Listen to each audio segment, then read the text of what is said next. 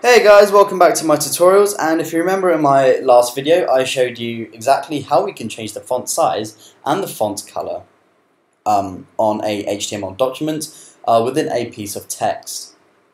Now what we're going to be doing today is we're going to be focusing on actually how we can directly change the font and as opposed to just the font size and color.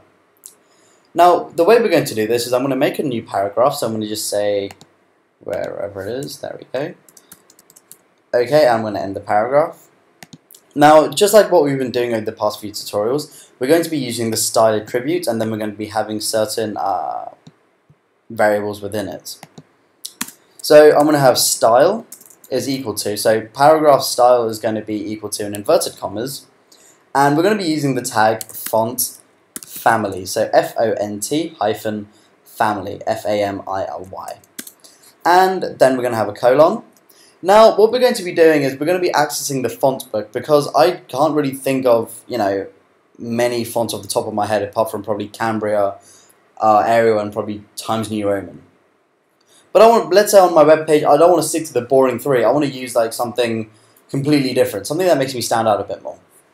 What I'm going to do is I'm going to go to my font book. Now, if you don't know how to access your font book, if you're using Windows or if you're using Mac, then I've made a video which is the link is in the description below, so go ahead and watch that, and then come back and continue to watch this. So pause this video and watch that before watching this. Now I'm in my fonts, and what I'm going to be doing is I want to use something that looks nice. So for example, American Typewriter is a very nice font to use. So as I know it's in my font book, I know it's therefore on my laptop, or because I'm actually making these videos on my laptop. And what I can do is I can go out of this because I've seen that it exists, and in my font family all I'm going to do is type in American Typewriter, exactly how it was spelled on the font book. And save my file, open up my HTML document and refresh the page, and as you can see down here, it says down here the paragraph font is different to the rest because these are all in the default font, whereas the final paragraph is now in American Typewriter. What we're going to do now is I'm going to go ahead and show you guys how we can use this, or use the font family tag to directly put that into one of the pieces of text that we've been using. So I'm going to go ahead and copy this, or copy my first paragraph and re-put it there. And just like what we've been doing, within our stylings, we're going to be adding font family. And I'm going to be adding American space Typewriter and saving that. And going back to my hello.html document. Okay, and as you can see here, it says this is the biggest red paragraph, but now this is the biggest red paragraph, which is in the American typewriter font that we've been using. Okay, so that's really about it. So that's how we are able to now not only change the font size and the font color, but also the direct font.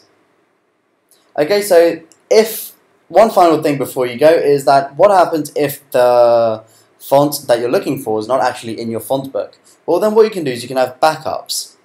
Now, let's say I knew that American Typewriter was in my font book, but I didn't know whether or not Arial was, so ARIAL. I know that's in my font book, but just for the sake of it, let's say I didn't. And I save this and try and open up my HTML documents, wherever it is. Okay, and okay, great. So Arial is in my font book because the font changed to the correct font that I was using. But let's say it wasn't. Now let's say I call this Arials or Arials, okay? And I save this. As you can see here, I've now got something that says Arial, and I'm not sure if it's in there or not because I've not bothered looking, but I know that American Typewriter is, and I can use this as a backup. Now I can have multiple different fonts on one piece of text to say that in case one font doesn't work, if it's not recognized, then use another one.